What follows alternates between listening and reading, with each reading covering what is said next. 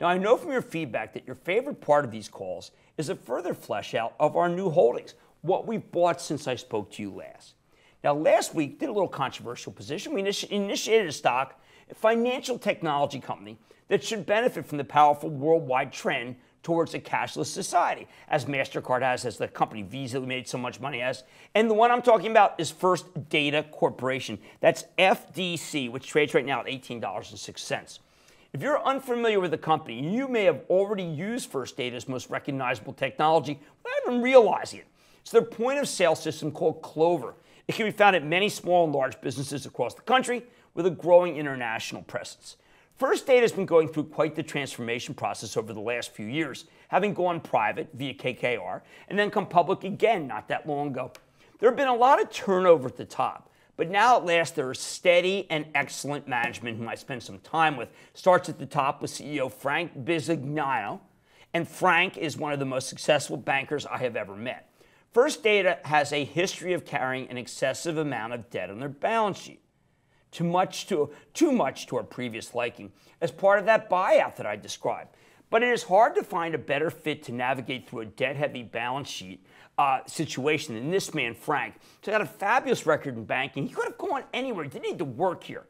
His commitment to prudently delevering the company by paying down a strategic amount of debt has opened up free cash flows and improved the company's position. The company's been a huge beneficiary of lower rates. The cash free up has allowed First Data to shift from a company focused only on paying down near-term debt, and there's virtually none now, to a company that is ready to go out and play some offense, do some buying, making some acquisitions. How has this been shown? First Data's acquisition of Card Connect back in May was an exciting move that TheStreet didn't even recognize. And this product's integration with Clover will create a powerful combination, as described by Frank Bisignano on their last earnings call. Card Connect is an advanced payment solution provider that securely processes and manages transactions for companies of all different sizes. Its CardPoint service specializes in providing reporting and transaction management for small to mid-sized businesses. And its Card Secure Services protects and encrypts transaction data safely and securely for enterprise-level organizations. I wonder if the people at Equifax ever thought about this kind of thing. This deal marked the transition from a more forward-looking company hungry to increase market share from a company that's really playing defense.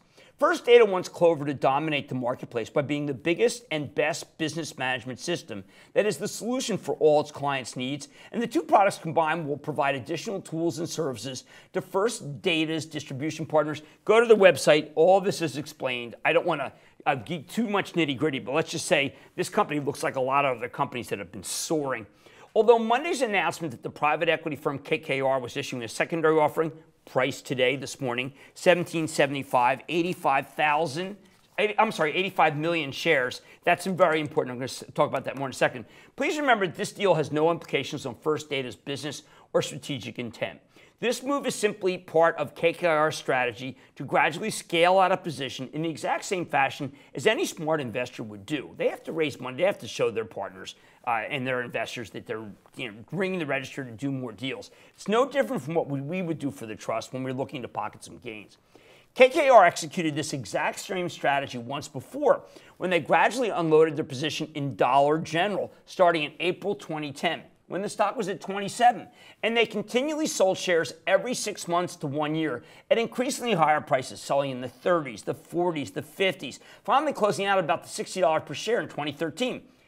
And this stock has only climbed higher since. Look, if KKR felt any bit of pessimism in this stock, they wouldn't scale out, they would blow out. That's simply not the case. That's why we issued a bulletin this very morning saying don't wait for the conference call. Start buying FDC because it was down below 18. Now, it's the fact that we call supply begetting demand here. That's something my friend Lee Cooperman, who introduced me to FDC, talks about. And I think that that's what happened with FDC. It's why the stock, I'm just looking at the price, is above the offering price because it's brought out buyers who wanted to get in.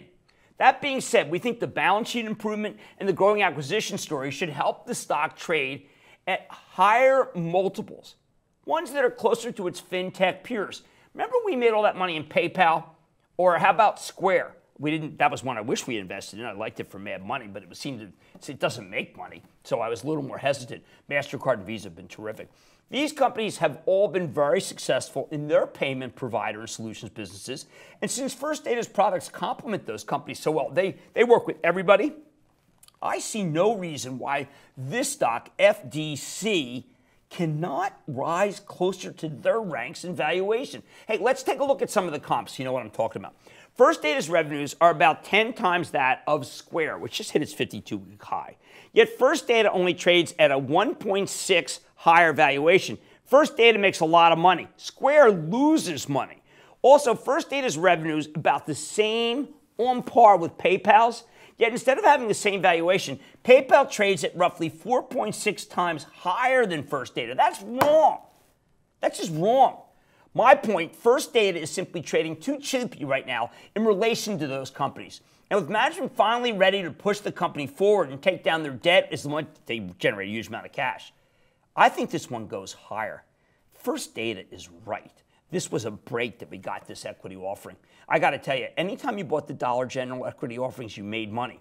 I'm thinking First Data could be the same.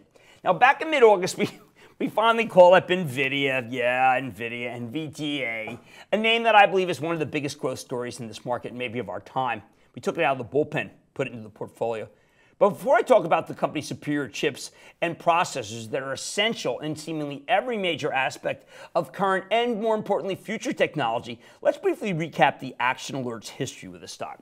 While I've always liked the stock of Nvidia, I prioritize other growth names for the trust that traded at much more reasonable valuations to current earnings, because that is one of the most important financial considerations for a trust when we look at adding or initiating positions. So instead, we added Broadcom, which the symbol of Vago, AVGO, which is at 245, that's a buy, and Activision Blizzard to the trust, and that's ATVI. Both are great companies, and I have higher expectations for them and have been extremely pleased with them right now. I mean, is it too late to buy Activision at 65? No. Too late to buy Broadcom right here, 245? No, I would do that right here.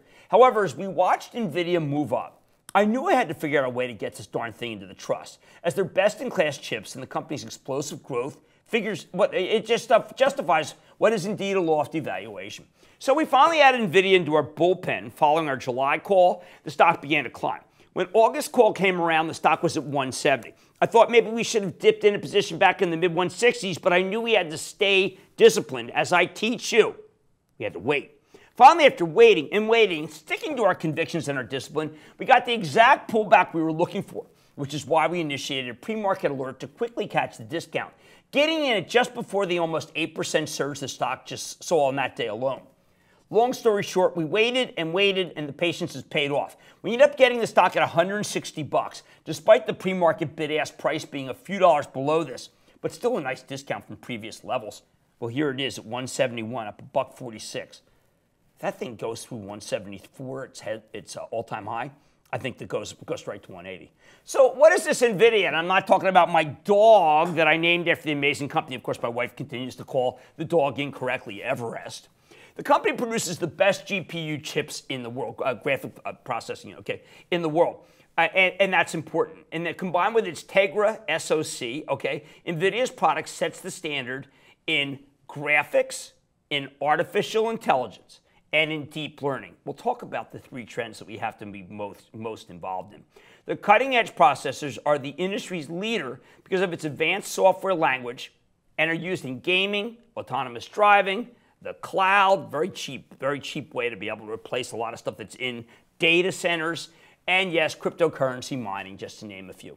Listing out some users of NVIDIA's technology might help us here. You got to start with the hottest game in the country, the one that is Best Buy's having a hard time stocking, the Nintendo Switch. It's entirely powered by NVIDIA's custom-made Tegra processor, as well as other specifically designed units, which all support and enhance Switch's gameplay. In addition, Adobe's Creative Cloud contains NVIDIA's GPUs, which Adobe uses to create real-time websites. You might have seen me use that processor on Mad Money. It's all NVIDIA. Lastly, I'd be remiss not to mention that when Tesla and Mobileye had that feud and discontinued their partnership, NVIDIA was able to step in record time to provide autonomous driving chips to Tesla. Tesla, what can I say? It's what people regard as the benchmark. They use NVIDIA. These are just a few recent success stories that major companies have had using NVIDIA's chips. They're also behind the voice in Alexa, the voice in the new Google product. Voice is so important. And with such big names as clients, it should come to no surprise that NVIDIA sales are growing at an astounding pace. How fast? All right, last quarter, NVIDIA's total revenues increased by 56% year over year, driven by 52% year-over-year growth in gaming, represents NVIDIA's largest business. Remember, the number of gamers is so gigantic, another reason why we bought Activision Blizzard. Next highest in total revenues, data center, which grew 175% year-over-year. They are taking share from everybody. Those are pretty strong numbers, if you ask me. But enough about the past. Those gains have already been captured. I think the stock still has a lot of room to run. So I'm focused on growth in both deep learning and big data, which will drive revenue in NVIDIA's data chips. Their chips are smaller, faster, and cheaper. In addition, I expect further expansion in the gaming industry from catalysts like esports. You've read our Activision Blizzard initiation. And virtual reality. Again, you need that NVIDIA for gaming. Do you know that Take-Two actually delayed Red Dead in order to be able to get the NVIDIA chips because it was much more lifelike? And also, while the stock has benefited from the increase in demand for cryptocurrencies, I want to point out that I do not see this as a pure cryptocurrency play, despite the fact that the stock was down this morning as people were saying, "Ooh, China ruled out Bitcoin." Benefits from crypto is estimated to account for only about 10% of the company's quarterly sales. 10%. Sure, it's a nice boost. But as I just mentioned, the growth in gaming and data center revenue is the real focus here. And remember, not everybody trades in China. Bitcoin, cryptocurrency mining is a worldwide factor. Stop selling the stock on that. That's why the stock's only at 171 and not 180. So while I finally got this name into the trust, we're not too late in this growth story. And take a look where Intel was in 93, 94. Think like that, okay? I think the stock can go higher based off the growth and expansion in the areas I just mentioned. Please refer to the initiation alert, analysis posts, weekly roundup bulletins for more about details about the company. And of course, a lot of these are in response to your queries that we get as part of the club. And I want to make this point again for NVIDIA. Go back and look at the way that Intel ran from through the 90s. This is an Intel-like story. It's got more applications, though. Finally, before I get to your questions, let's go over some of the knottier issues facing the portfolio. All right, first is the oils. Oil's at 50. We said that this is when we reevaluate. These certainly have become our cross to bear. Oil, real crude oil, West Texas Intermediate, has done a couple dollars up since the last call, but all our oil and gas-related stocks lately have gone higher. Our goal had been to trim our stocks if oil went through 50. It just has. I don't know if it'll stay there, but look how tough this is. Apache, which we'll talk about in a second, it's down 50 cents. What a tough one. Anyway, so we've done nothing except our one pickup of Magellan, which we were using on a yield basis. Remember, MMP we regard as being a yield play. That's an income producer, not necessarily an oil company because it doesn't have that much risk to oil. When it yields nearly 5.5, and it was when it did that, it was just too high to ignore. So we bought some. Importantly, outside of that one small buy, we haven't sold, we haven't bought. Sometimes you're in a quandary. We're in a quandary. We never stop researching, and I can tell you this. First, there's so much oil trapped in the Permian, and oil prices are still so low. The Magellan midstream is in the driver's seat. I think barring a gigantic decline in oil, you know that MMP is bottom. Cimarex, what can I say? Down 26 cents today, but as I told you last go-around, it had the single best quarter of any oil company. So we did all this homework, and it still didn't produce gains. That is going to happen at times. But this company did produce the most oil for the least amount of money. It's leapfrogged over EOG and Pioneer as the fair-haired boy in the patch. What am I going to do, though? We own a lot. Schlumberger is going up because oil refuses to crater. It's too good a company to turn your back on. I think it, too, has bottomed. It's only up 34 cents. Remember, I think oil's going to have a lid here. Maybe it goes back down. It's not where I want to sell it. It's just not. All right, let's talk about Apache, which I've done more work on and have spoken to management, and I think I've done. Again, sometimes your work doesn't get the job done. It's the most painful stock in the portfolio. I believe it has bottomed too, barring an unlikely plummet through 40 for oil. I am saying this. I'm saying I think it's bottom. If we did not own so much Apache, I would buy some here. I really would, which is why on this call I'm taking it from a 3, which means don't buy, to a 2, okay? It's gotten down too low. I have enough faith in management to believe that there really is a huge find in their Alpine High Formation, and it is not all natural gas liquids. I think it's really good. Apache at 42. If I own none, I'd buy some here. And then if it went below 40, I'd buy more. We own so much, we can't do a thing. All right, how about GE? All right, this is one of the toughest stocks I've ever had to deal with. And I don't like tough when it comes to stocks. The reason it's tough, because GE is no longer run by Jeff Immelt. It's run by John Flannery, whom I've met. I think he's going to be doing a very good job. Previous management destroyed a lot of value here. My take is that it's too low to sell, but I can't countenance buying it until John tells us more about what he intends to do with the company. I say that because John is no longer saying the dividend is inviolate. He's changed the language. He's simply saying it's a firm priority. If GE cuts the dividend, I do not know how the stock stays in the 20s. So here's what I am going to do. I'm going to hold on to it, but take it down to a 2, pending more visibility as to what Flannery intends to do on the dividend. Remember, I tell you what I'm doing here. The mutual funds that own it, it's owned by mutual, they're never going to tell you a thing. I tell you I made a mistake because it's a club, and if we don't tell you how I really feel, then I think, well, what's the point? All right, it's bad break. There are going to be bad breaks in this business. Let's speak of bad breaks. How about Newell? What can I say? We sold a lot much higher. We had a decent win, but we kept some. That was a mistake. But you would have had to seen Hurricane Harvey coming to know it would go all that bad. All that resin you see in Rubbermaid, the products, it's made right there. Factories went offline. Plus, the sales channel has been having trouble itself. Something we've talked about before when we downgraded the stock to a 3 to urge you not to buy it. My take, if it goes below 42, it's at 43.60 right now, I'm going to pick. Because then it'll only be valued at 14 times earnings. That's too cheap, even though the company post the Jordan acquisition has had a more difficult time. Remember, they sell a lot into the sporting goods channel, which is bad. I now believe it's no longer as good as it was when the company before it bought Jordan, at least not yet. So Jordan, Newell, GE, Apache, very tough situations. Now, finally, many of you have asked about Allergan. I totally get it. What a disappointment. Ever since the aborted Pfizer bid, we've owned this for a long time. And I have sat down with management every single quarter. The company made a move to shield some of its key patents, worth about 10% of its revenues, by tying it in with an Indian tribe to make them beyond the reach of U.S. law for patent trolls. Not for all, because there's still a court case involving. Hey, it's a clever move, but it does say that the attacks on Restasis, that's the dry eye drug from generic companies, may have more substance than we thought. I'm surprised the stock went up because some people think it was an act of desperation. Either way, the company stock trades well below its growth rate. We'd be buyers at anything through that goes through, if it goes below 220, it's at 225.